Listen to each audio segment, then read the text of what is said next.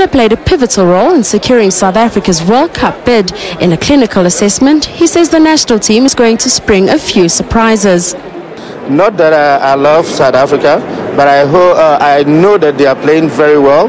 They guarded their passes very well, and I think defensively they've also worked very well to coordinate the entire team and ensure that there is good results. The cup, of course, belongs to Africa. In the world's greatest game, players from 6 African nations will be eager to exhibit their artistry.